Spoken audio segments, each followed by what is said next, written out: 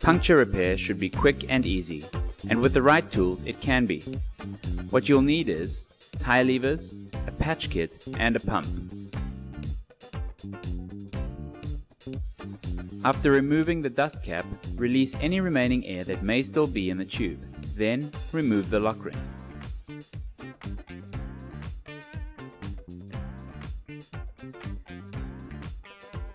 With the tire flat, loosen the tire from the rim to ensure a simple tire removal.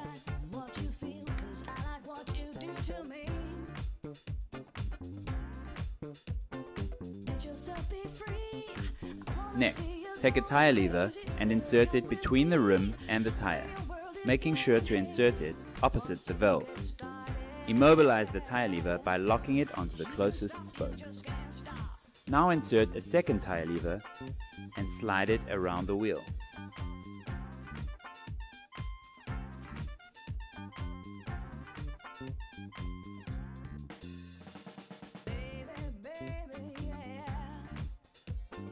Holding firmly onto the tire and the tube, pull away from the wheel until separated.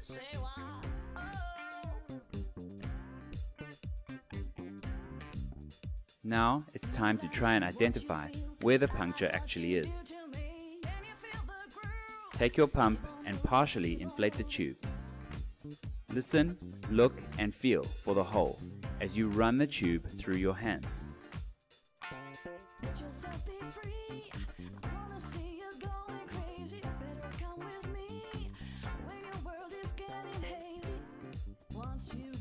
If the hole is too small, spray soapy water onto the tire where you believe the hole may be.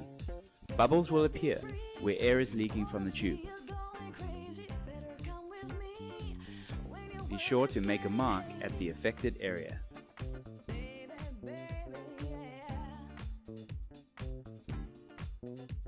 Using the scraping tool, clean and scuff the area surrounding the hole. This ensures the surface is free of any dirt. Take one self-adhesive patch and apply it to the affected area. Push down around the edges to ensure no air can escape. The tire should also be checked to identify where the puncture occurred and if anything is still in the tire. As the offending object may be sharp, make sure to check the tire with caution. The rim tape should also be checked for damage. Again, partially inflate the tire before placing it back on the wheel.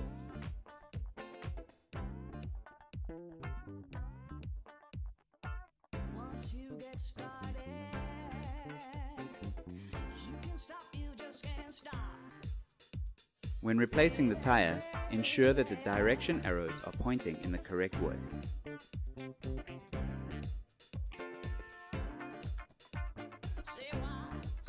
Starting at the valve stem, gently place the tube back on the rim under the tire.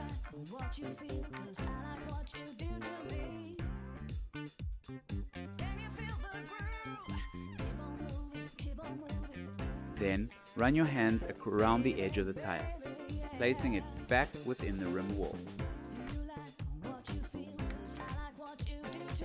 As you reach the end, you may need tire levers to help push the tire back into place.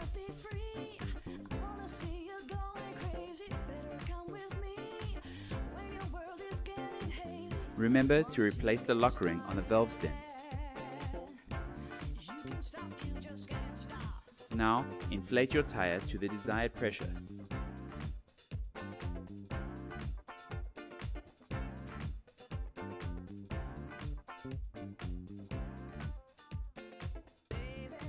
Lastly, run your hands around the tire to ensure it is seated correctly.